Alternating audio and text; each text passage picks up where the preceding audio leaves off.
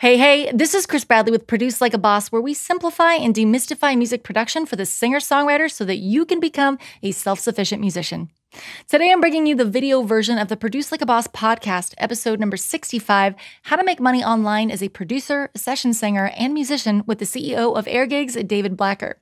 But before we jump in, if you're sponging what I'm spilling on this channel, don't forget to like, subscribe, and ring the bell to be notified every time we drop a new episode. Now, in case you haven't heard of Airgigs, Airgigs is an online marketplace where producers connect with and hire award-winning session musicians, vocalists, and recording engineers online. So today we discuss everything from how to sign up for Airgigs to how to optimize your profile so that you can get hired to the booking terms. Now, I have personally found this platform to be very lucrative as a freelance musician, producer, and session singer, so I am really pumped to share today's episode with you. Let's jump in. Do it like a boss. Like a boss. Do it like a boss. Like a boss.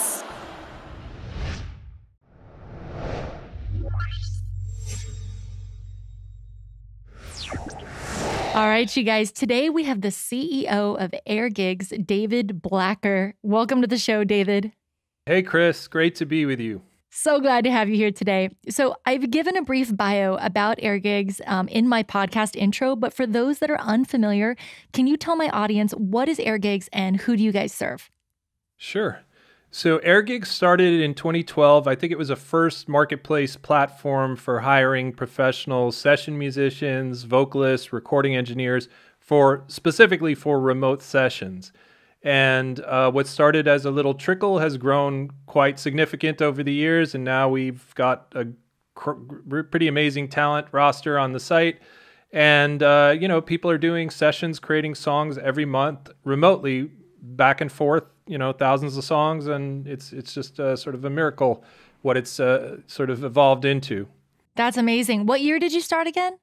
In 2012. So we're going on about 10 years now. Wow, that's incredible. I didn't realize you guys had been doing this since 2012. Yes. And I love that. And I love how a site like yours really creates this new industry within the industry where musicians are now able to sell their services and serve clients rather than just having to rely on typical like an artist career or even getting out there and hoofing the pavements networking wise and trying to get into studios. It's like if people are set up at home and they've got a skill and they can record themselves, then they're ready to kind of go pro from their home studios, right? Yeah, I mean, like in the early days before Airgigs started, we were starting to see this kind of possibility emerge. The gear was getting better and people were, internet connectivity and all that. And so it was just sort of like, yeah, let's take a shot at this because we were involved in some multimedia and some production in our own studio and it all kind of fell together nicely. But it started very much like a website just with our friends and, colleagues and stuff. And then it started to really go. And then we're like, okay, we have a tech company here. We got to figure out. So, that's been quite a wild ride, but it's been super exciting and fulfilling. Yeah, I love that. And it really ties into what I'm really passionate about, which is obviously teaching people how to produce, but also about the possibilities that come with that. Like I remember not like when I wasn't able to produce myself, what it took to get into the studio, to be able to take work as a session singer and how much my life changed. The moment I was able to do it with just a little bit of knowledge and the right equipment and the right skills to be able to go, I can engineer this from home and connect with clients without having to do a lot of heavy lifting on marketing, like, ads or whatever by, joining forces with a platform like Airgigs. And what's so cool about what you do is you kind of bridge the gap in the sense that there are so many talented artists out there who, may, due to technical limitations or whatever, not be able to take advantage of these opportunities. So you very aptly saw that and kind of filled that and said, here's how you do it. So that's super cool. Yeah. It was especially kind of a thing for me was when I was in Nashville and I was starting to do, I'm in San Diego now, but I was starting to do session work online. And I remember a manager that I was linked up with that was supposed to, potentially work with me. And he was like, wow, that's cool. You're doing that little online thing, but like, I got to get you into the studios around here. Of course, he would be taking a cut of that. And he goes, and you'll make like, and he threw some numbers out to me. And I was like, that's less than what I make doing this at home, and I don't even have to put on real pants. Like, needless to say, I did not move forward with that deal, but it's just, oh God, it's so amazing. So tell me about the user experience for a client when they sign up for Airgigs. How do they connect with a musician and hire them for a job? Sure. I mean, so when you first sign up, we'll sort of lightly profile you, say, what is your interest here? Are you interested in providing services or finding talent? And then if you tell us you're interested in finding talent, we'll kind of give you some basic tips for getting started, how to bookmark artists, how to reach out. And typically the way it works is the communication is wide open. So we don't sort of funnel people into uncomfortable situations, because we want, after doing this for a while, we want people to communicate before placing orders, especially in something like remote sessions, because there's so much possibility for misunderstandings or miscommunication. So Sure. Basically the first step is always get in, reach out, bookmark some great talent that's going to be a good fit for your project, or post your project on our proposal board and you'll start receiving proposals.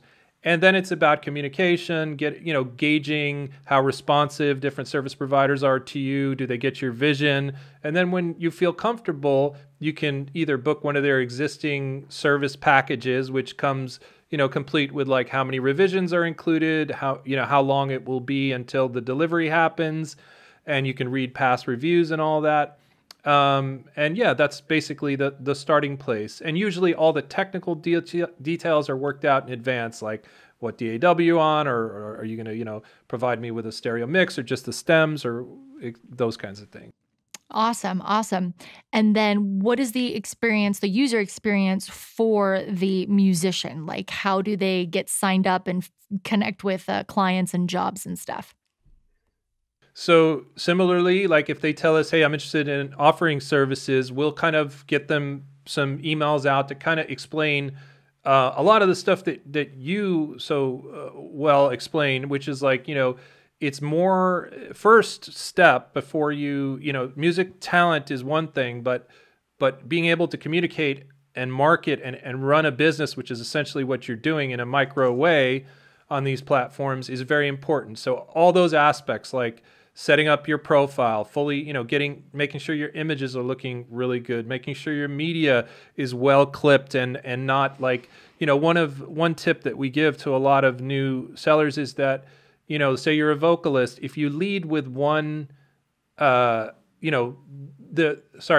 clients are browsing the site, there are 2 audio clips right beneath everyone's listing, quickly available. So if, say you lead with 2 songs that, you have a great vocal performance, but it only comes in after 30 seconds or 45 seconds, or that style doesn't resonate with a particular client, well, they're going to move on quick. So Right. We always recommend to create like reels, like clips fading in and out, so that you can get a sense of variety and, to really completely fill out your profile, and then check the jobs board. And you can feature your service too. That's a way to kind of get more exposure, but it's not required. That's a paid promotion. And that's really the sort of initial steps to obviously telling, your people as well that, I'm on Airgigs, and typically if you tag us, we'll help, share that back, So those are the ways most service providers get started. I love that. And I love that you're bringing that awareness to artists as well around like, hey, like, this is kind of like you're starting a business here, right? And you need to make sure all of your assets are in place so that when you go to submit a proposal to a client, like that, for example, having a demo reel of songs going in and out of each other so you can demonstrate various styles, making sure that your pictures look professional or at least catchy. I say if you're going out there to get vocal jobs, why not show yourself in the studio at a mic, singing a vocal, or at least, just kind of have a picture that is super professional where you're looking at the camera and it shows like, hey, I'm a singer, rather than like something that might demonstrate more of you as a guitar player or as an artist, just communicating that clearly through your media and your bio. One of the things I love about your platform, above all other platforms in this space, is that you allow musicians the ability to post different services, right, that they offer, rather than just having one profile, which would kind of force them to throw the whole kitchen sink at somebody if they offered multiple services. You know what I mean? Oh, well, thank you. Yeah, I think we think that's an advantage too. It's sort of like, because so many musicians do wear so many hats, from, engineer to producer to maybe they play the mandolin, keys, sing, And so this gives people an opportunity to decide, like for instance, in our folk instruments category, you have like a lot of folks who will create one service package for, say, dobro, mandolin, lap steel, slide, those kinds of things, because banjo, because they fit together, and so but they can make that choice to say, well, you know what? I really want to create a dedicated banjo service page and a dedicated, slide guitar page or whatever, so it's kind of, in the field, in the musician's hands, and also allows us to capitalize on like we just opened up a category called live stream shows due to the pandemic. People were like, how do we do this? And we just threw it out there and said, hey guys, maybe we can get you guys some bookings for corporate kind of things through these Zoom events and stuff. And it started, getting bookings and all that stuff. So it really does allow a certain amount of flexibility. So I'm glad you like it and see that. Yeah, absolutely. I didn't realize that you had added that live streaming feature. That's incredible. So as you were saying, you can pay for a feature, but it's not required. So what is required to use the platform? Is there any monthly fee, or is there a booking percentage? It's a booking percentage. So there is no fee to list your services. The only time you pay a commission is when there is a booking.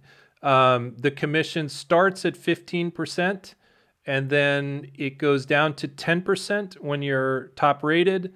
And and then if you accumulate enough to take a withdrawal of 500 or more, we pay you back 2%. So it can be as low as 8% or as high as 15%. One other benefit to the paid feature is a little complicated math here, is that if you pay to feature your service and you're new, it's automatically 10%. So it's not, you don't pay and also pay 15%. You get the top rated 10% rate. Does that make sense? Yeah, 100%. And what I love about that is that, first of all, 15% booking fee is very standard and very fair anyways, but you're also, and you're starting there and then giving an opportunity to work down through, like you said, paying to feature, or even like, what is it called, being top rated? And you're giving all these other opportunities to actually lower that. But even 15%, had that been a flat rate, would have been fair, I think. Oh, good. Yeah. Yeah. Yeah. And I speaking of fees, it's like it's important to realize that when you're paying fees, you're getting booked, so that is, it's good to pay it. I know no one likes fees, but fees do bring with them a certain amount of value. And it's a good to recognize that, there's something to that as an entrepreneur, that the more fees you're paying, typically the more work you're getting. So, oh yeah, and that's exactly what I say when I'm turning people on to an online platform like this. I'm like, look, you got to look at it as this is what you're paying for marketing. Okay, you don't want to be out there competing at an SEO level with a company like Airgigs that's put all this into their branding. Do you guys do Facebook ads? Yeah. Oh, yeah. And like they've got like, tens of thousands, maybe even hundreds of thousands of people on the platform. It's like you're jumping on a moving train. And of course, if people want to come to you directly, then you get to keep all of that. But if somebody's going to come to you through a booking agent, you should be really excited to get that otherwise work that you wouldn't have had, right? And that, the fee that you're paying is really, you should be excited about it. Like that's what the cost of doing business. Nobody gets to start a business and not make any investments into it, right? Correct. But by the same token, we're always, that's a pain point for our community, fees. And so we're always looking at ways, how can we reduce fees? We're looking at a potential ACH payment method we could launch, next year, and various things. So it's very much on our mind, always how can we reduce the fees if at all possible. 100%. And that's what I love about what you guys are doing, because it's already, I think, pretty fair in the cost of doing business, but you're obviously very focused on serving your community and those pain points and trying to make sure that people are happy and especially taking care of musicians. I mean, like, I have a spot in my heart for that. That's why I'm such a fan of what you guys are doing. Thank you. Likewise. So I know we just mentioned that you do Facebook ads. Has that been the primary way that you've built your site over the years, is through ads? Good question. You know, when we first put out Airgigs, I had studied a bit on marketing and SEO, so we were the first to sort of put like hire an online bass player, and so just by being first, that bought us a lot of organic traffic because no one was searching for those things at that time. We were sort of ahead of those searches, but so that was important. So that kind of laid the foundation, and then Google ads and Facebook ads and, you know, paid marketing, as well as a lot of referrals. Like, you know, we have developed a feature on our site where members can share their reviews. So we think this is like a nice win-win for both of us. Like, every review you get on Airgigs, you can create a beautiful piece of artwork with you playing and the 5-star review, and we get a little branding credit, but it's yours to keep and put on your website or put wherever you want. And so that's a nice word of mouth feature as well, you know? Can I tell you how much I love that feature, David? Like, when I saw that, I was just, can I give you a slow clap right there? I mean, it's such a win-win. And it's like, you know, I tell my students and my audience, like, look, when you're putting yourself out there, you got to think of it like eBay or Amazon. You know, you have to be able to build trust. And if you want someone to feel comfortable hiring you, nothing says that like a 5-star review, especially through a reputable site like Airgigs, right? So I love the graphic and the options that you put together, and just, it looks so clean. And it's such a win-win. So thank you for that. Thank you. Yeah, we love that one. Yeah. I noticed something kind of recently as well that I hadn't seen before, which was an educational aspect to Airgigs, where people are now able to sell courses and trainings. Can you tell me about that? Sure. So, you know, what was funny was, like you said, about online sessions. So prior to the pandemic, we got a lot of that, like, online sessions, remote, you know, and then everything went remote, and it really threw us, you know, last year was crazy for many reasons, but, you know, we had to, you know, increase our server capacity. It got really busy because people were out of options. Yeah. And I have been in my own life, a guitar teacher and educator, and, you know, and learned some tricks and tips for, you know, creating digital products and services in that space. And, you know, I thought this would be great around production because it would solve a bunch of different things at once. It would solve, you know, hey, how do we make like money where everything's shut down? There's no live gigs. So, okay, so this is a great opportunity for that. And also, you know, I think there is a lot of opportunity to everyone's these mad scientists in their studios creating sounds and techniques and, you know, different ways of doing things, and to create a kind of curated, you know, marketplace of those products really excited us. And we just launched it. And so now it really just launched recently, but we're starting to get more content, and we're going to some real, you know, good instructors, and you know, if you want to throw anything on there, we'd love to have you as well. So yeah, it's just, we're just about to really blow it open. So, and that just like, that's so awesome, because that just continues to add to this whole, like, you know, there's just, the doors are just, I feel like they're just going down, you know, as far as accessibility into the industry and unique ways to make money in the industry. It used to be like you get a record deal or a publishing deal, and like that was kind of it. And then there was like session guys, but like they had to know the studio heads, and, you know, you had to be able to have those connections, right? And now it's so beautiful. It's like, you know, from like doing session work from home to producing for others to custom songwriting to now even as an educator, right? You've got all these platforms to reach people and make music. I like to say, who needs a side hustle? Like, make music your front hustle. There are so many ways to do that, and I love the way you guys support that. Absolutely. You know, like just sort of trying to find all those, because all of us are, you know, as musicians in our local scenes or whatever, a lot of times we're doing some teaching, a lot of times we're playing a session gig, a lot of times we're producing or mixing, or, you know, so to be able to find those, you know, to consolidate those efforts into one place where one effort can serve the other. Like, say you create this great lesson on tone and guitar, and someone's like, wow, this guy, I love his sound, or this gal, I love her sound, you know, and, you know, I want to book them, so that it like creates that kind of virtuous circle that we're aiming for, at least, you know. Yeah, for sure. So curious about this. How do y'all manage supply and demand? Is there a vetting process, or can anyone sign up for Airgigs? So anyone can sign up, but there's the way the system is sort of wired is that it vets itself to a certain extent. Like there's controls, you know, in there for very low priced, overly competitive stuff that gets a little dissuaded in terms of that. And then if you want to be front and center, we have certain limits before you can promote yourself. So that there are, you know, we have a community manager who tags gigs, services, you know, to say like, this is, you know, new and noteworthy or something like that. So it's sort of like, it's open to everyone, but at the same time, there are mechanisms in place and we moderate like our proposal board very closely, because we don't want to just flooded with all kinds of stuff. So that was going to be my next question is like, is this like a job board that people can just access? Like everybody, once they sign up and start sending proposals to clients?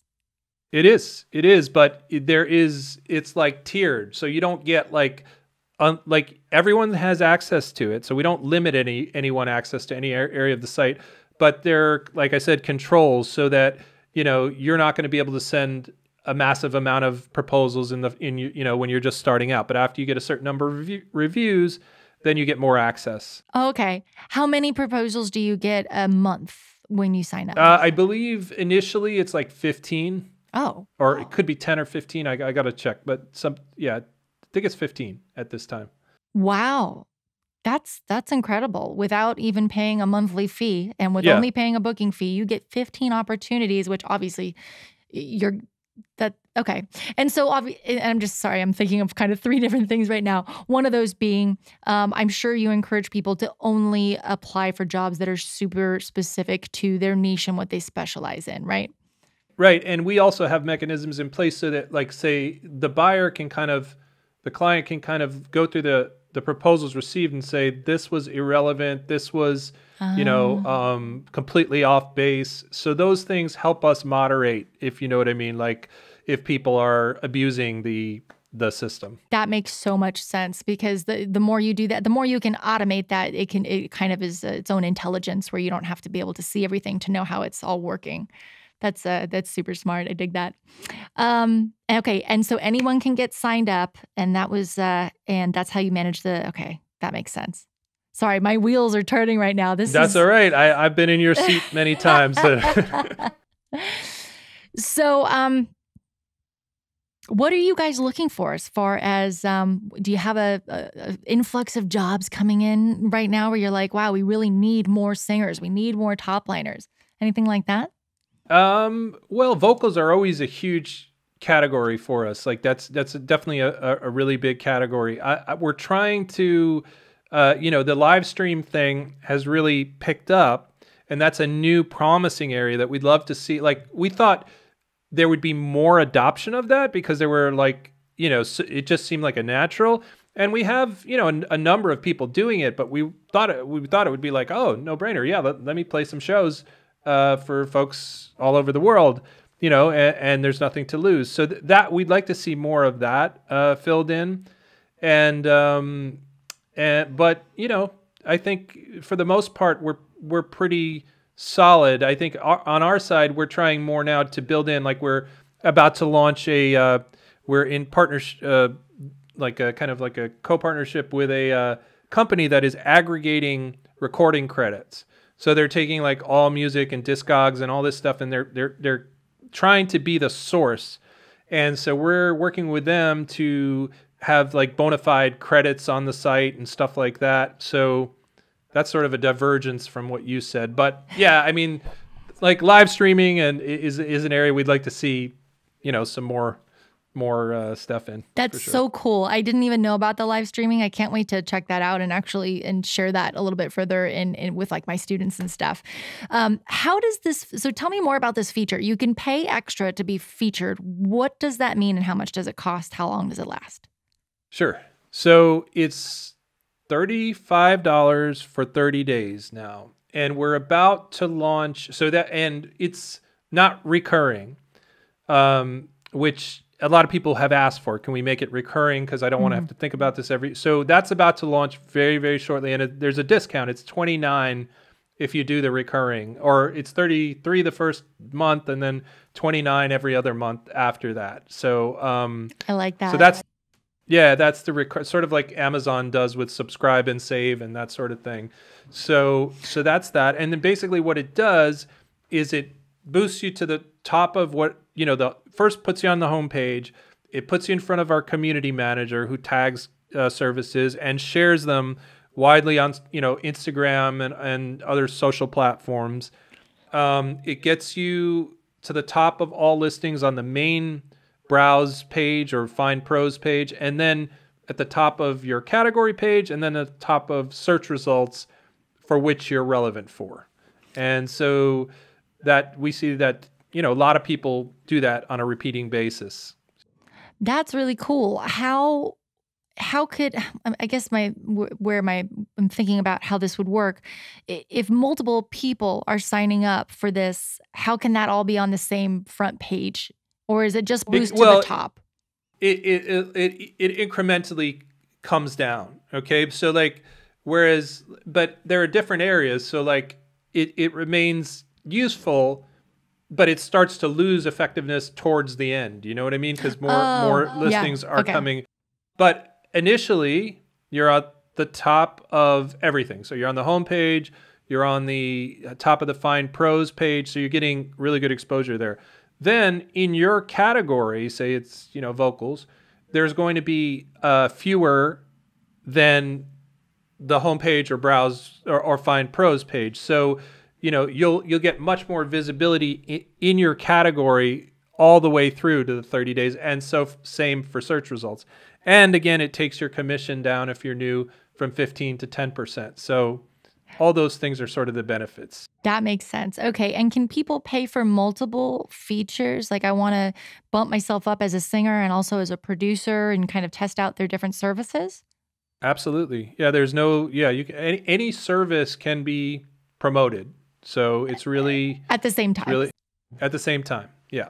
Okay. I mean, if they're duplicates, they might get flagged by a moderator like this is and people think sometimes that hey, if I post 4 or 5 vocal services of the same thing, that's going to help me get more bookings. And really what it does is work against them, because if you have one service that's starting to it's all about building up the social proof and the reviews. So it's better to, consolidate it into one service. Yeah. Yeah. That makes sense. And then that is $35 a month, which clearly you're going to make back in your first job, right? And I'll tell you right now, every time I've paid to be featured, I notice immediately that I get more leads within the first week, usually. Yeah, I mean, it does help. And we know that primarily, from the data, but also because the same people are featuring month after month. So, it's sort of, it verifies itself in that way, they wouldn't do it if it wasn't working. Totally. And I didn't make that connection, but that makes sense now too, where they're not just getting that kind of first dibs and that first visibility, but those are the people that you're highlighting on your social media accounts as well. Yes, that is a value add for that feature. We're going to, if you're on social and you promote, we're going to try to get you out there on our social pages. We can't do it for everyone, but we try to do it as much as possible. And so if you are a repeat featurer, you'll definitely get it at some point, if the quality of the service is good and all that stuff. So Very cool. So I wanted to ask you about this. I noticed that there's a 100% money back guarantee, which I think I've heard from some people in my audience that could be perceived as a high risk for the musician. Can you tell me about that and the purpose of it? Yeah, no, it's a great question. And, so a musician can choose 100% guarantee or not. And if you don't offer 100% guarantee, and we say this as clearly as we can, this is a no questions asked money back guarantee. This is risky.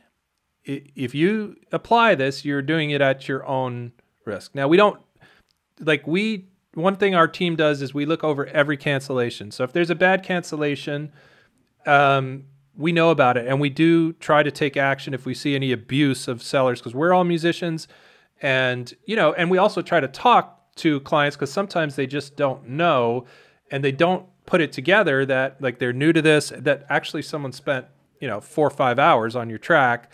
It's not about, oh, it's just not working for me or whatever. I mean, we never have a problem if two people want to cancel together. But if someone's like, look, I did what you asked, then even with the 100% guarantee, we're going to try to go to bat for them and say, if they come to us and say, look, I really gave a valiant effort on this one, and I don't feel this is fair. Even though we say to them, if you don't offer the 100% guarantee, then there's no questions asked. You're paid for your time and effort, and that's our seller protection. Yeah. So it's kind of a choice.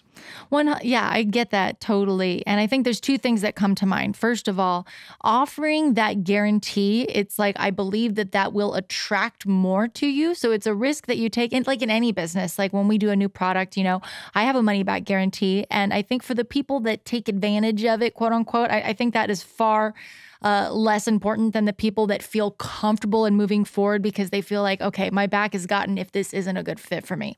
That's the first thing. So I think if it's a psychological thing, just to keep that in mind in marketing and business, that like there is a lot of value in that.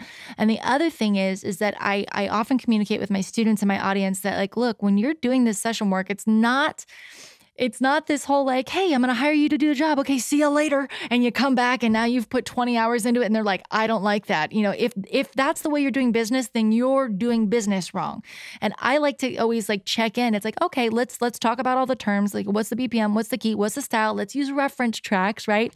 And then check in along the way. So if you're doing vocals for somebody, you don't have to stack all your stacks and tune everything before you get feedback. You could do a lead and go, I want to confirm the tone. I want to confirm the attitude and the emotion and do those communicative things along the way to make sure there's no bad musical surprises. And I'm guessing that on your end, if you saw that kind of communication between the client and the provider, right? And then all of a sudden the client at the last minute was like, nope, I just want my money back. You could say like, look, we saw the communication here. Like you were happy. What happened? Exactly. That's part of the whole dispute resolution. And we do try to, negotiate cancellation fees where we can. Our hands, but if you offer 100% guarantee, ultimately our hands are tied because those are our terms. But that doesn't mean we don't go to bat for you, or we say, Mr. or Mrs. Client, you're not a good fit for us because this is not an appropriate way to, treat someone who's working like this. So that's rare, but I'm saying, it is a card that we play sometimes if we feel that they're not a good fit because there are other platforms out there and they can go to those other platforms. Totally. So yeah, it is at the risk of the artist, but I think with clear communication along the way, the likeliness of somebody to take advantage of that if you're communicating along the way is pretty low. I think that's probably there, and it probably happens when there's, like you said, a lack of communication or understanding, which can be avoided up front. Right. And you, as you know from doing this, extensively, there are red flags, right? Yeah. Like when you first start talking to somebody and maybe the expectations are super, grandiose or really intense. The person may be really, and so there are certain warning flags that you would pay attention to if you were, say, in a live setting that you got to pay attention to in a online setting as well. Would you agree? 100%. And also I think that you guys have really thought this through as well and kind of built in order to manage expectations, you really built your site in a way to do that. So even if your provider's not like 100% like there with like, how do I communicate all this? It's like, you've got it in there. How many revisions are you going to offer? And you're guiding them as they fill out each section to provide their service. Like, here's where you're going to list, what those expectations are. Here's where you could list things like your gear and really manage those expectations. So you're setting up both the client and the provider for success through your automation. That's what we're trying to do. I mean, I think that's our biggest kind of focus is just to really, geek out and get this process really well oiled, you know, and it's challenging because there's a lot of heads to it and there's a lot of room for chaos, you know. Yeah. But you know, I think I'm amazed sometimes. I look at the progress that we have made. So Yeah. Yeah, that's awesome. What are some things that are big no-nos that you want to watch out for as a provider? I know, for example, sharing outside information and taking work off of the platform is forbidden. Can you talk a little bit about that and why? I mean, I know why, but for the audience. yeah, well, you know, it's taking work outside the platform is, you know, we look at it like we're working hard. We've kind of set up a pretty square deal, like, you know, there's no marketing cost, no cost to a service provider until a booking comes in. So you know, we're trying to, you know, acquire these customers and these clients, and so that's, you know, we think that's a fair partnership. So please keep it on site and don't steal you know, customers that we're working hard to get. But at the same time, we try not to be draconian, you know, like if people are, you know, like if an opportunity comes up that we don't service or something like that, well, our line is always open. Like if you want to talk to us, someone wants to book me for, you know, something or, you know, we're open to that. And certainly anything like if people are co-promoting or whatever, that's okay. We just want, if it's an order, if it's business, keep it on Airgigs and keep it clean and just keep it simple. That's really it. I mean, honor your booking agent or they're not going to want to book for you anymore. Think of it just like you were saying, like think of how this applies, like if it was happening, not digitally, and give it the same respect you would give that partnership. Right. And most, you know, the lion's share of people do, you know, and people who don't get it, we don't really want them anyway, because they're not interested in building a, you know, a profile. They're not interested in, you know, and one of the advantages, I guess, to Airgigs is that it's sort of seniority based. So as you build up those reviews, you're going to, you know, have a position there, you know, in whatever category you're in. Absolutely. So, Absolutely. So and I just want to point that out for our listeners, because I've noticed just a little bit of even innocence as I'm introducing people to this world where they're like, yeah, you know, I signed up for Airgigs and then they got hired. And then, you know, they said next time, like, can I just email you? And I said, sure. And I'm like, no, like, you know, pay attention to what's happening here. You're looking to build a relationship. And the more that you succeed together within this partnership, the more it's like one hand scratches, or what is it? One hand scratches the other back or something like that. You know, it's mutually beneficial, right? So you're not looking for a one and done. If you look at that, you're not going to be successful in business. You have to look at the long term of things. So for the 8% or 15% you might save taking one job off this platform, that far does not outweigh the benefits of working as a partner with Airgigs and keeping it clean and continuing to be rewarded for providing excellent service on the site. Right. And we're always trying to up the value, you know, in ways to our service provider. So that's like, but then at the same time, don't not do what you're encouraging folks to do. Don't not have a website. Don't not go get your own clients. Do not compete with us. Go, you know, go out there and hustle. Be, you know, be that's discoverable, but don't like go promote it on Airgigs per se. Yeah, right? Exactly. Don't. Just keep the world compartmentalized. Yeah, 100%. So one last question for you. I feel like a lot of people are still adjusting, and this is both on the client and the provider side, where they're adjusting to doing things digitally, and they're very disconnected from, I know that I've personally had clients that are like, I'm so used to talking with someone on a phone or being in the same room or on a Zoom call. Can they keep it clean and still be able to communicate with their clients through, because that would involve, I guess, exchanging outside information to hop on a call? What's that look like? Yes, we've loosened that recently because we realized that, you know, some people just need that or want that as a live stream session. So like, you know, we now have an option which you can specify, do you do video chat or not? And that's just a signal that says you'd be open to it, because some service providers might be like, no, I don't. You know, some people feel like the remote process. By that, I mean, rather than having someone over you while you're working, send me your tracks. I'm going to go get creative and not, you know, completely leave you out of the loop, but I'm going to go do, you know, my first pass and I'm going to bring it back to you. Some people appreciate that, but other people need some communication. What we say is, if it's material like to the gig, or please follow it up on Airgigs. Like, please, document it, because if there is a dispute, you kind of forfeit that buyer or seller protection if you take it off, and we can't go to bat for you, whether you have, the 100% guarantee or don't have the 100% guarantee. So that's our requirement. Keep the communication clean paper trail, so that if there's a problem, it's all good. But, use the tools you need to make the client happy, essentially. Awesome. That's great to hear that. I'm glad to hear that you guys were able to find a way to make that work. Yeah. Well, yeah. David, thank you so much for being on the show today. Oh, one more question before we wrap up. Sure. What advice would you give somebody just getting started? Let's say that they can record themselves. They have all the skills, but they're just getting started on an online platform like Airgigs. So what advice would I have in terms of how to optimize their profile, or how to make the most of working with partnering with you?